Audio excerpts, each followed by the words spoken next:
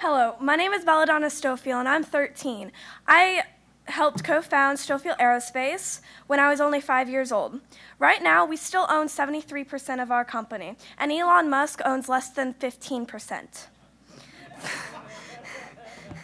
3 generations of the Stofiel family have joined together to present an image of the future from an early adopter's point of view, and I didn't know how much work it would be.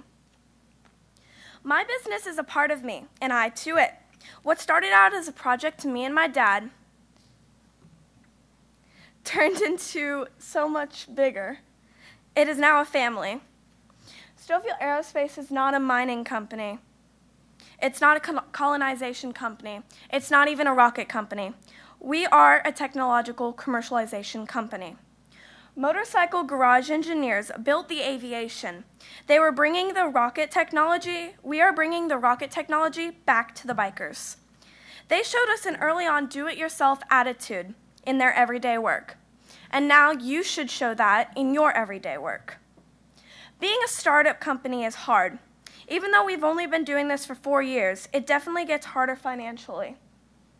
But that's why we've been printing and starting to mass market, sell our heat shields for motorcycles.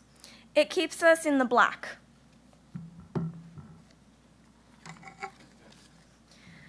We are taking the technology spaceflight teaches us and directly applying it to the mass market.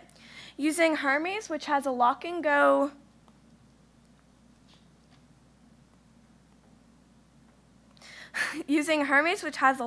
propulsion, we can launch from almost anywhere. And using that rocket, we are establishing a Yankee Clipper model of the Earth planetary economy with the Hyperion space plane, which means you're using a multi-stage supply route and all those technological advances. All those terrestrial products can be put into the mass market. Motorcycles are the first early adopters we have targeted, as well as the race car and the classic car markets for our new ceramic process. 4 years as a business, we have been working on the Hermes rocket. Our rocket, Hermes, is part of our Raccoon small satellite launcher, Boreas. Boreas takes Hermes and floats it up to 100,000 feet. Then Hermes is shot up into low Earth orbit, deploys its payload, and burns up during re-entry. No debris involved. This is a completely renewable resource. We have tested and fired 38 3D printed ceramic rockets and hover tested 4. In 100 years, a lot of stuff is going to change in Stofiel Aerospace. First, we start out as a commercialization company, and as the business progresses, we can use that profit profile to fund any exploratory expeditions. For example, I want to be able to explore Enceladus and even Titan. I believe that there is life in the Saturn system and that there is water on Enceladus and Titan. That could mean a lot for our business. For example, by commercializing the study of life, we could advance medical science beyond this world. We literally don't know what we don't know yet. Making the unknown a product to the mass market by turning the unknown into a commodity, we can outperform NASA and the old guard by bringing technological and scientific discoveries directly to the general public. Working up to that goal is going to be hard, but what's a challenge without being challenged? So, all of the team, including the 85-year-old Mercury and Gemini engineers, will be working hard to this goal. When you spend $1 in spaceflight, it's said that you get $4 back in R&D science. We believe it's $400 back. This allows us to leverage what we learned from the rocket and produce terrestrial revenue. Commercializing spaceflight technology to a mass market as our main goal, we can self-finance expeditions to discover a generalization of what the unknown holds and quantify it as business ventures and commoditize the unknown. This is not business as usual, but a new outlook on what exploration economy means. New space making everyone's life better. Now, what will you do in space? A $2 million investment $2 million investment is seed money to bring us to an orbital milestone. The exit is a Series A. At a $4 million Series A, the exit is commercial orbital operations, which means after we go to orbit, we will buy you out. We are open to other options, but in no way am I going to sell off my company. Ad Astra, por totas, everyone is going somewhere. Everyone will benefit. Everyone deserves to see the glory of the universe, and you are that link to ensure that future. Because Stofiel Aerospace isn't about me or my dad anymore. It's about you, and you. In May, we closed our unaccredited investor round for friends and family. We are now ready to take a seed round investment of $2 million on minimum. We are using this capital raise to accomplish orbital operations and fully marketability of IP. Oh, and we have revenue, because raising money isn't a business plan. Thank you.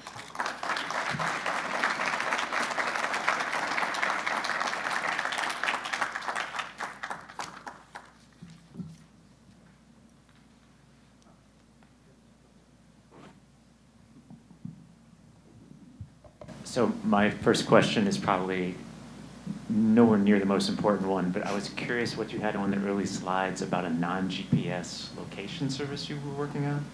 What?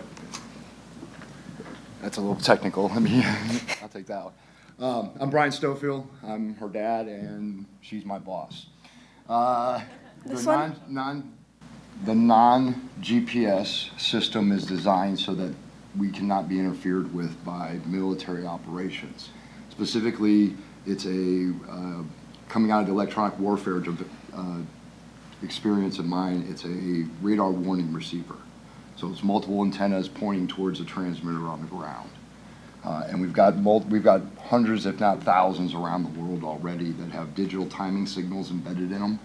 And they're called AM transmitters, all right? AM radio stations. And these are huge power sources. I mean, 1,100 watts out of Cleveland. You can see them almost halfway around the world. And that's what we're dealing with. That's one of the products we're going to commercialize to the mass market. Have you spent any time looking for, I mean, it sounds like you have a background in the security world. Have you talked to them about this or gone for SBIRs or anything like that? We've actually applied for an SBIR, and we consider government grants a waste of our time and a waste of our money, because according to the Government Accounting Office, less than 15% of SBIRs actually go to small businesses. Most of them go to venture capital backed, and Boeing's considered a small business. So they're a waste of our time. We spent $8,000 in 2016 with a zero return on it. Got it, thank you. Can you explain a little bit more about some of your revenue-producing ceramics and things that you're already selling? Tell them what we just sold. We just sold $10,000. Oh, we just sold a $10,000 heat shield to what was Ducati motorcycles, which was a big step for us. So the motorcycle industry is the early adopter industry. We targeted really with this ceramic process. And the hot rod industry, these guys, they don't care what it looks like, they care if it works. And they care real quickly. Does it make me faster? Does it make me better? I don't care about anything else, the race car guys. So these are the early adopters we went after. Every piece of the IP of the rocket, there's 20 patents on the rocket, 4 of them, 2 patent pendings, and 2 of them went in on July 3rd. We're gonna commercialize every one of those aspects. And the way we're going to do that is we'll go file the patent in the open patent office and make the government classify my patent. And if they don't classify the patent there, they pretty much don't have an option anymore. So that's the first application. Congratulations on your very imaginative early revenue opportunity that you secured. I'm just commend you for that. The ceramics and 3D printing your rocket, what kind of integrity levels do you have to achieve to make this feasible? Tell about tolerances. 1 out of every 10. So this is a tolerance really issue more. What we're really doing right now is going through the materials development to see where our tolerances levels are. We know that the rocket works up to hypersonic with the ceramic because we've static fired that already. We have some customers that want to do it for structural reasons, to lighten up metal structures, right? That we haven't gotten to yet, and that's what we're going to need independent verification for. That's what the industry requires. And that's usually about a $50,000 3-month process to get that independent verification. Are there other examples of the ceramics being used in a related way? Yes. So I got a 1993 Firebird, big old 8-cylinder V8, right? And the thing's loud. So what we've developed is a variable back pressure exhaust, which we couldn't have done in metal. And the way to think about it is golf ball divots on the inside of the pipe. So at low Reynolds number, it starts canceling out the high frequency vibration. As you come up to above half throttle, the noise comes back and your Reynolds number goes up, and now you got a zero back pressure exhaust system. So exhaust systems are a big part of this because of the heat issues. There's some power plant issue that we can apply it to also. But really that exhaust pipe on that motorcycle, everybody's burned their legs, and that's the low-hanging fruit. But there are a lot of applications inside the thermal conductivity market that we're looking at. And on the Firebird, we prototyped it for about a month, and we blew through like 3 before we actually got one working.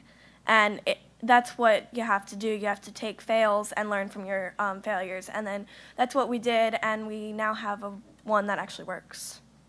I actually drove my motorcycle 8,000 miles coast to coast testing our ceramic heat shields. Very impressive. Obviously, you are a creative thinker and a game changer, and thank you for that. How do you expect to scale up and build a team to run a company and take over a market? So what we're actually doing is I'm not the CEO. I'm just taking the CEO position for the time being. One of the big things is our C-level we want to replace. I need to be in the laboratory. I don't need to be up here on the stage, right? So what we've got is we've hired Ken Sunshine, CFO. He used to be Virgin Galactic CFO. He used to be Vector CFO. He's now my CFO. We've got Ken Hoagland, who's a 40-year politician marketing guy, rhetoric. Yeah. So what we're really looking for is specific people that see our long-term vision, the vision of 100 years, and we're picking those people based on it. If you notice, we hang around with a lot of younger kids. Well, that's because that's my customer base and that's my employee base. And we stick with the people that we truly believe will stick with us through the whole entire process, through the ups and downs. Won't just stick with us through the ups, won't just stick with us for money or for fame or something like that. We actually are striving to get people who will stick with us no matter what. Because we see it as a generational business. That this isn't my company, it's her company. I'm just the caretaker right now. And it strikes me that, and I say this with the greatest of admiration, you're a crazy mad scientist and you're a patent farm. Yep. Skunk Works, and I work with people like that quite often. I've got a few of them that I work with, both in the US and overseas. It strikes me that you may be able to totally self-fund this with some of the IP that you're going to get under your belt. So can you just expound on that a little bit, because it sounds pretty impressive. Yeah, when me and Belle started this, she was 5 years old, and you're talking 2013, 12. There really wasn't a market out there yet. So me and Bella looked at it and said, nobody's going to give us money. We're not from the space industry. We come out of the medical field, MRI, CT, ultrasound, all the radiology department. So we designed Boreas to be bootstrapped all the way to orbit with nobody else's money. I could do my day job and literally pay for the rocket myself. And that's why that allows us a little bit of freedom. Go ahead. At 5, I said something that actually started this whole entire thing, that one sentence. And I guess it's special to me, because if I had known it would turn into this, I probably wouldn't have said it.